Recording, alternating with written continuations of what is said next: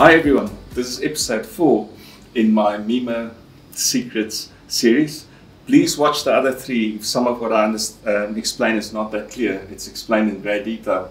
So these are things given to you by MIMO systems which is not related to MIMO. So in other words, it doesn't give you multiple channels, but it's a little bits of magic that you get because you've got that magical MIMO box sitting inside the radio. It sits inside there and it's used regardless of whether you've got more than one path. So I get back to my previous array.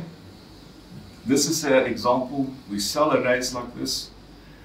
In a radome, it's an Omni, often for marine use. Now, I explained in the previous one that each of these elements may have 7 dB gain. They're broad, and we always used to say to people, you need broad because the yacht is tilting, okay?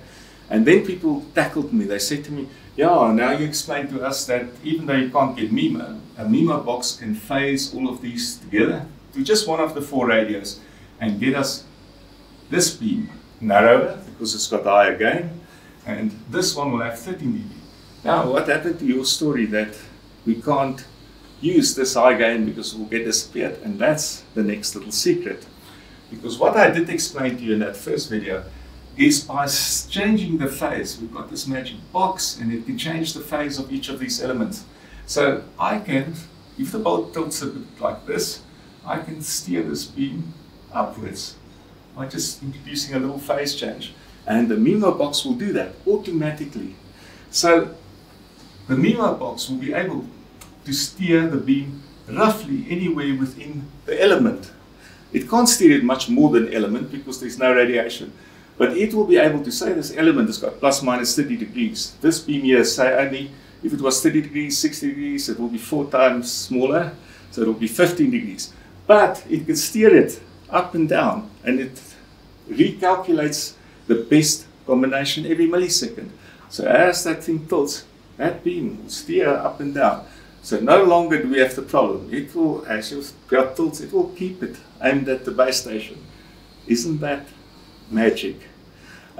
So you do get this magic, and even if you do, I've seen some people implementing marine antennas where they put 4 of our antennas in a radome.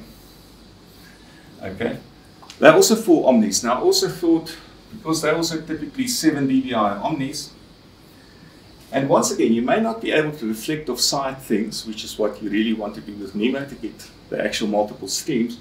But if you're too far away, nothing to reflect off, it can still, instead of 4 omnidirectional patterns, and believe me, it can go and steer, it can phase these 4, now I won't explain how. Instead of having omni, it can get this pattern, okay, towards the base station. And if the boat turns, it will steer that pattern. So once again, instead of having 7 dBi elements, this guy is going to, if it's not getting all of the other advantages of MIMO, it can give you 13 dBi. Once again, remember that 6 dB more signal gives you a doubling of distance. Why doubling of distance? Because the signal goes down as 1 upon r squared. So if you double, the signal is a quarter, and you need to go 4 times up, which is 6 dBs. But 4 times is massive if you're on a yacht. I mean, it means that if you could go 40 kilometers, you can go 80 kilometers. Even if you were at 40 and you had signal, it will triple or more your data rate because you've got more bits per symbol. All explained in previous videos. So actual magic, no MIMO, but you still get a massive advantage because you're using MIMO antennas without having the MIMO. Both of these will work MIMO-wise if you're very close to shore, but far away, this is likely to be the biggest benefit.